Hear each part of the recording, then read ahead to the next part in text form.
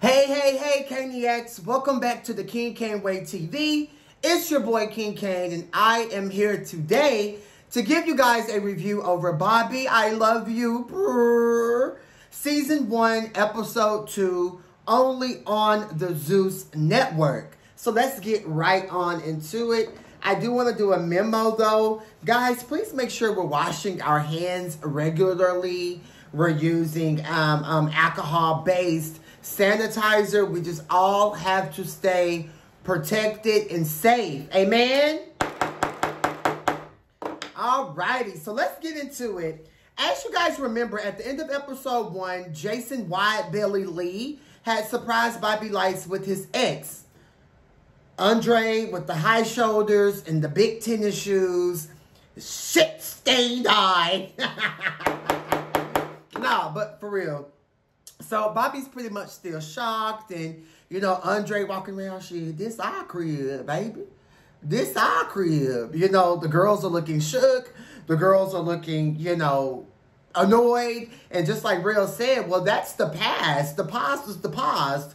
And Andre's just like, oh, no, well, shit, the past is the present right now. Shit, keep talking down on it, man. Keep talking. And I'm like, boy, fuck you. Andre, you used to date Jeffree Star. Word on the curb, Jeffree Star is a capital R. So I'm a little confused. I need Andre to speak on that. I need him to, you know, pretty much let us know what it is or let us know what it isn't. Because at this point, it's giving, okay, I dated, you know, the R word, white woman. You know, then I was with Bobby. What's your type? Where do you stand? Do you not have a type? Do you not care? Like, what's going on? Because anybody who dates Jeffree Star, okay, sorry. Anyways, but shout out to Andre with the big shoulders and the big shoes. Look like he had some type of brown boots. Purr. So anyways, Bobby's tired. Ray is tired. Roller Ray said it smelled like boo-boo out here. He ready to go. He's sick to his stomach. He hot. He want to get in the bed. Bobby just let the boys come into the house. Whatever. They still couldn't even find their own damn rooms. Bobby had to orchestrate that. Bobby, you should have known. Dealing with these type of people and Dimitri's boys. People who are not well-traveled and people who are not, you know, this, that, or the third. People who can only show you the metro and the district. You have to lead. You got to break it down. You got to take them through section by section by section. Because these girls clearly don't really have a lot of scruples. Okay? And we clearly saw that from the bus ride. Moving on. Bobby introduces the boys to his puppy, Birkin. He put Birkin down to see who Birkin would go to. He also introduces his friends to his assistant / friend who's actually holding Birkin in this moment. The assistant puts Birkin down and Birkin goes right over to Crush, the little short Latino poppy with the pretty teeth. He goes over to him. He feeling good. He happy. He crunk. 1, 2, 3. Now Bobby is getting to the point where he's ready to assign these girls rooms. And so this is the room breakdown. This is who's rooming with each other.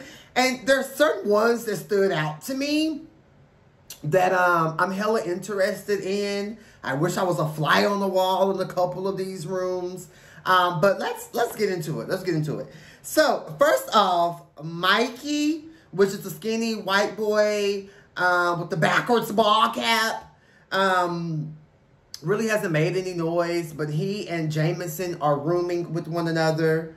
Crush and Cash are rooming with one another, which I'm here for. I think they're both hotheads. Well, from what we saw on episode 1, they seem to be, you know, two Puerto Rican Latino hot heads, so it made sense to put those girls together. Crush, love the freckles. I didn't know you had freckles. I really didn't see the freckles. Really didn't pay any attention to you on episode 1, but I love the freckles, Crushy Bear. Moving on, Anthony, a.k.a. Tony. That's his name. The guy that's in the wheelchair from H-Town that was shot, hit with a stray bullet. His name is Tony, and he has his own private room in the guest house. So I remember Roland Ray having his own private situation at the guest house. So is that where all the handicapped people go? To the guest house? Y'all can get a mansion with an elevator? Y'all ain't finna word me. Ike and Cameron, they roomed together. Bobby called out Cameron for being quiet and not talking. Well, Bobby, did you know that Cameron was all on the bus doing backflips, right flips, 5, 6, 7, 8.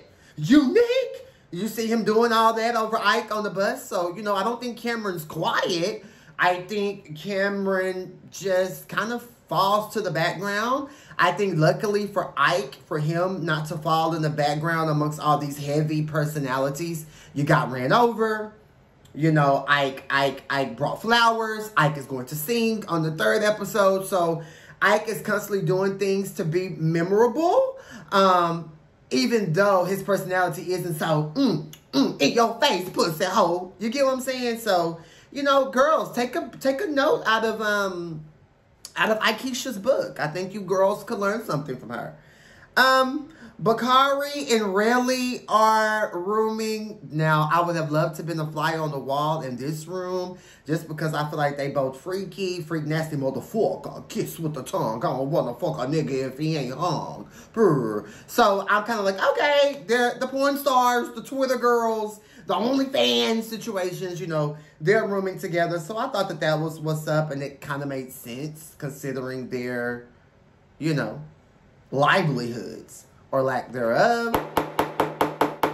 Y'all see them on the preview fighting? Y'all see when at the eliminations when Bakari popped Rail in the face and Rail got hit and looked shocked and then tried to swing, but it was a bit too late because Bakari had already boom, boom, boom and ka and do. Ooh, ouch. Anywho, Dimitri walks up talking his shit like, I love you, Bobby, you handsome. I had to handle these bullies. I don't play with that bullying shit. Poop-de-whoop-de-woo. So he's going to be rooming with, I don't remember if it's Grady or it's Grandy, but it's the big yellow one that kind of looked like Punk from I Love New York. The Punk is Jennifer Hudson's baby's daddy. That's who Grady or Grandy gives me. So he's rooming with him. Grandy seems pretty chill, so I'm here for that.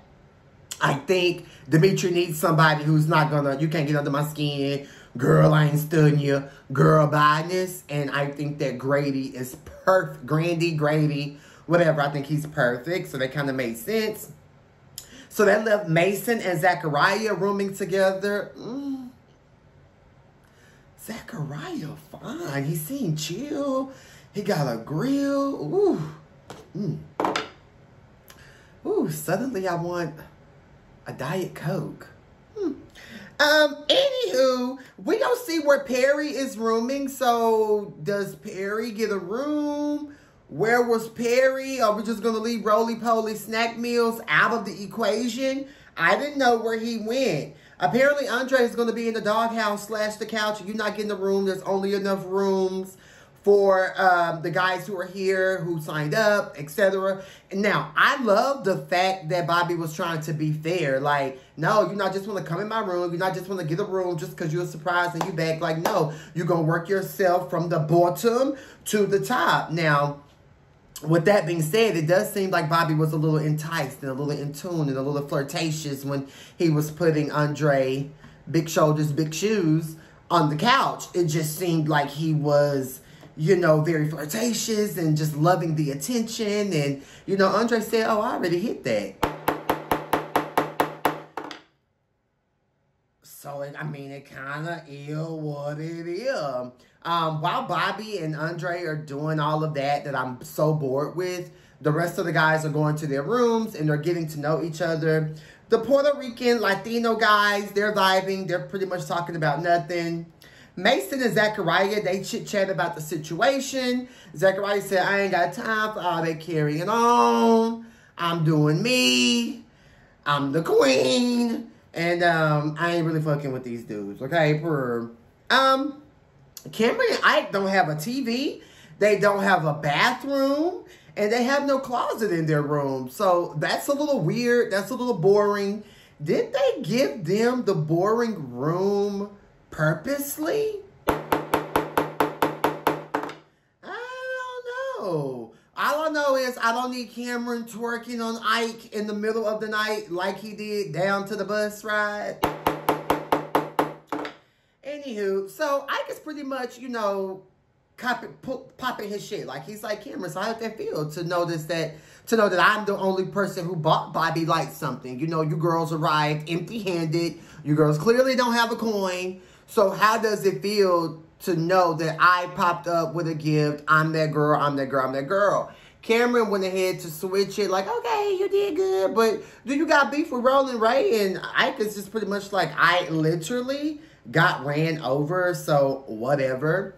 Jameson and Mikey talk. Mikey, I love how he was trying to hold Jameson accountable for the hashtag jumping of Dimitri. Dimitri didn't need to be jumped. Clearly, I don't understand why these girls jumped Dimitri. Dimitri is extremely, yeah,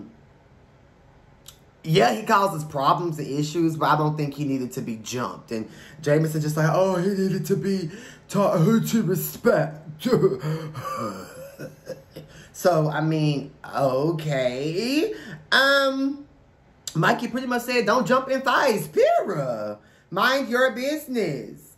Bakari and Rail talk. Bakari said that he knows Rail through Twitter because he did collaborate with, you know, Rail's boyfriend or ex-boyfriend or whatever the case that is. So, I'm already gagging at y'all roommates, but not you collabed with his man or lack thereof. And on top of that, you girls are going to be tussling next week. So, what is going to go on? Is one of the girls going to go home? What is it giving? Why are the porn stars beefing? Why are they beefed up? What is this tea? I can't wait to get into that because I am going to gag. Bakari did say that Rail was annoying when they got to the room because he's like, oh, this ain't big enough for me. And Bakari was like, boy, be grateful. I'm sick of y'all. You know? So, Bakari's growing on me. I think he's funny. I think yes, he has a lot of tattoos and his image freaks me out. But I think he has a nice personality and I'm here for Bakari. Tony goes to his room. His bestie is there to help him pretty much get situated and just be a confidant. The bestie was also involved in the shooting. He was around. He was with Tony when Tony had got shot. So I thought that was sweet and that was dope. Apparently, Tony is just going off on a tangent to his good Judy, saying that these girls don't respect me and this, that, and the third. They pushing me, walking over me when the fight going on and all this. Like, you girls are going to respect the queen, Purr. And, you know, that's just how Tony feels. He also said that these girls were trying to each other before moving into the house. So, who knows? I'm done talking about Bobby and Andre. I'd rather talk about Andre fighting Jameson, which I will get to. Next we see Perry, a.k.a. Roly Poly Snack Meals male version. Dimitri and Grady / Grandy, they talk. Apparently, Dimitri works in fashion. Perry shades him for his fashion. Dimitri throws that shade right back. Well, girl, your outfit is very busy. It's Hot Topic vibes. And Perry's like, that don't make my size. And Dimitri's like, aw. And he's like, aw, it's okay. Don't be cute. Don't be cute. But Perry, I mean, you came for him. You know, you came for his look, his fashion. And he just threw the shade right back at you, Roly Poly Snack Meals boy version. So, you know, it kind of is what it is. Dimitri said, yes, I work in fashion. My outfit was definitely giving Miami. It was palm trees, pastel colors, linen. Get into it. I said, yes, ma'am, Michi. I love me some Dimitri. Bobby and Ray talk the next morning about Andre coming back.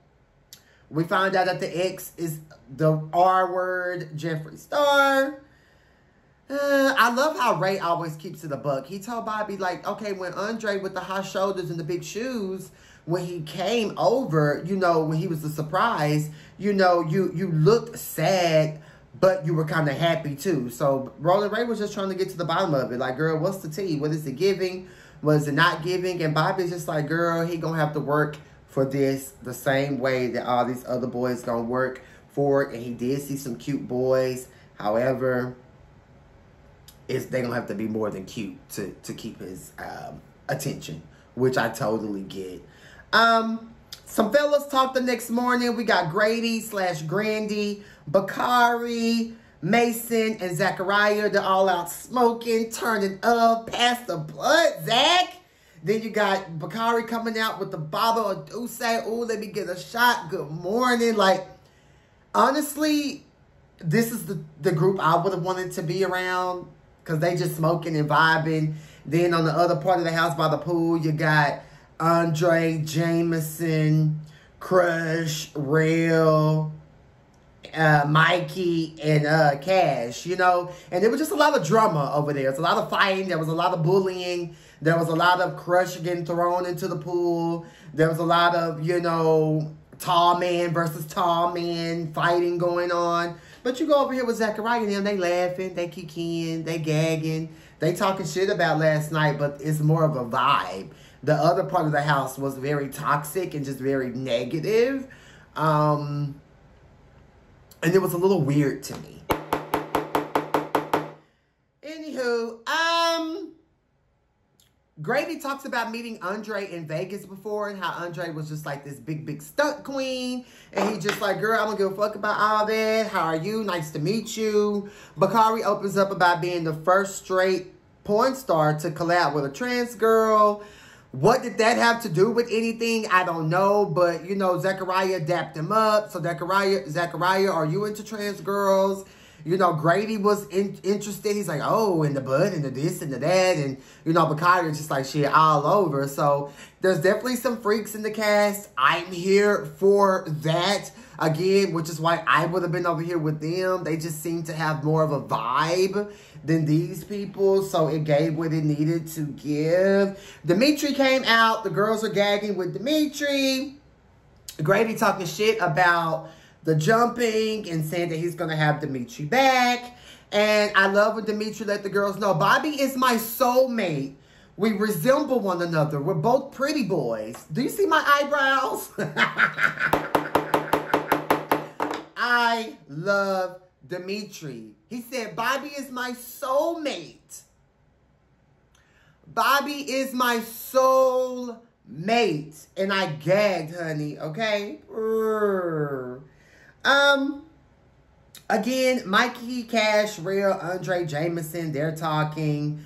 Jameson, I did love the shade he threw at Andre. He called him C-Spot Run because of like the birthmark that Andre got right there. But I think Andre's handsome. I just think he has big shoulders and big shoes. But it was just so funny to see Jameson antagonizing Andre. And Andre like, back up. Don't do that no more. Do that shit again, man.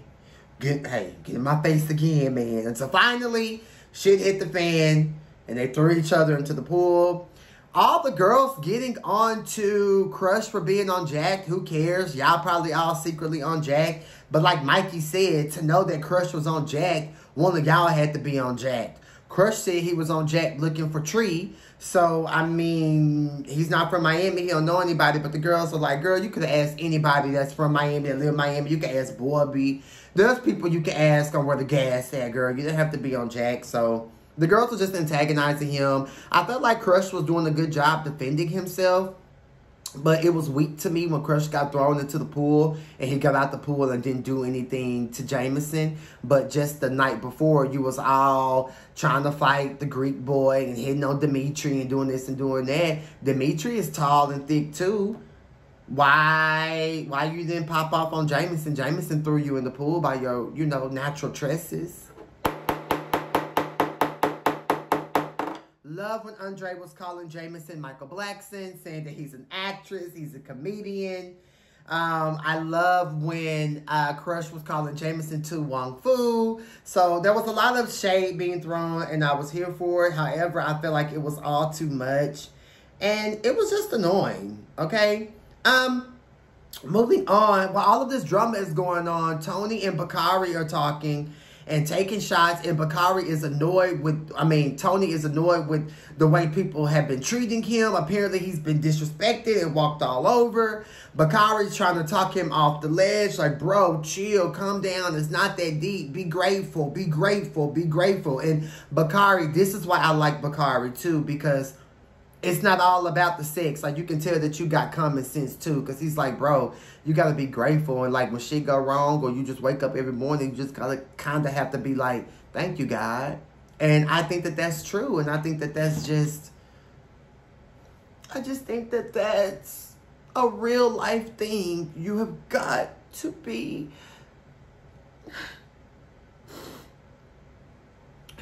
You got to be grateful for the small things in life, okay? You got to be grateful for the small things in life. You just do. I love how Andre was like, shit, fight somebody your size, Jameson. Fight somebody your size. And so once they tussle and go into the pool and they do all their carrying on, and everybody goes into the house. And that's when we see Anthony, he's checking Dimitri for the way Dimitri talked to him. Dimitri started throwing food and plates of food and drinks and all that at him. Anthony, Tony, he gets on his chair trying to, speed up the fight. Next thing we know, more of the boys coming in the house. So it's going to be a lot of fights down to the kitchen next week.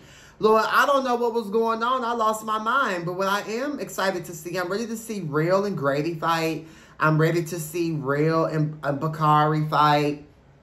And I'm ready to see a little bit more of Jameson versus Andre. I want to see them, tussle a little more. Because I do feel like they're the same body size. And I kind of feel like Jameson was literally bullying and intimidating Crush for being on Jacked, throwing them in the pool, and then the other girls like chiming in. I love how Cash was just minding his business the entire time, which is why I really, really like Cash. He was just firing up the kush, past the kush, and minding his business. So I was really, really here for that. Anyway, guys, that's my review of Bobby, I Love You, Purr, Season 1, Episode 2, only on the Zeus Network. Please like this video, share this video, leave a comment.